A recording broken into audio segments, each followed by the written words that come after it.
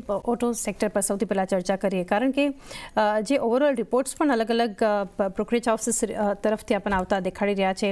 Two wheeler segment માટે એક positive view જોઈ રહ્યા છે. હવે ફેસ્ટિવલને લીધે એક અસર આપણને જોવા મળશે. સારા ચોમાસાને લીધે ગ્રામીણ માંગ જે છે એ આપણને વધતી જોઈ રહ્યા છે અને જે રીતે આ સેક્ટરનું એક પરફોર્મન્સ આપણે જોઈ રહ્યા છીએ, કઈ રીતે આ સ્પેસ તમે જોઈ રહ્યા છો અને ખાસ કરીને પરિણામોની વાત કરીએ તો શું એક્સપેક્ટેશન્સ રાખી રહ્યા છો? અર્નિંગ્સ કેવા રહી શકે છે?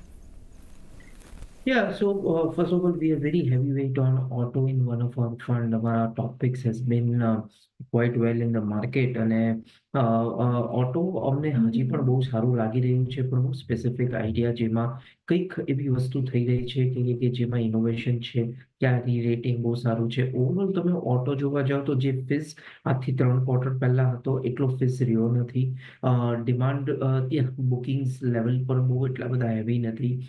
ડિમાન્ડ સાથે મેચ થઈ જાય છે જેટલી બી ઇન્વેન્ટરી છે અને competitions are also very very high.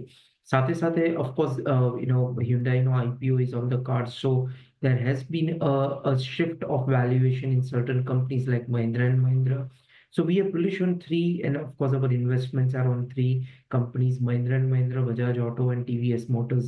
આ ત્રણ અમને એવું લાગે છે કે that has been an outperformer અને આ ત્રણેય કંપની એવું કરી રહી છે કે that is a bit different to જે normal businesses હોય.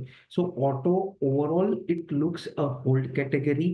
ફ્રેશ ઇન્વેસ્ટમેન્ટ્સ એટલું બધું નવું નથી લાગી રહ્યું કે કરવું જોઈએ, પણ numbers I think so it would be as expectation.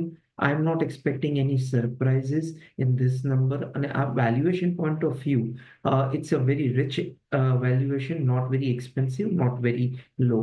So overall, whole category is our expectation in Nifty Auto. Okay, the view of Nifty automatic overall view stocks like M&M, Bajaj Auto, TVS Motor પર એક ખાસ એક focus હોવું જોઈએ longer term માટે. એનું એક આપણે જ્યારે સેક્ટર માટે ક્વાર્ટર ટુ અર્નિંગ્સ માટેની ચર્ચા કરી રહ્યા છીએ. નીરવ,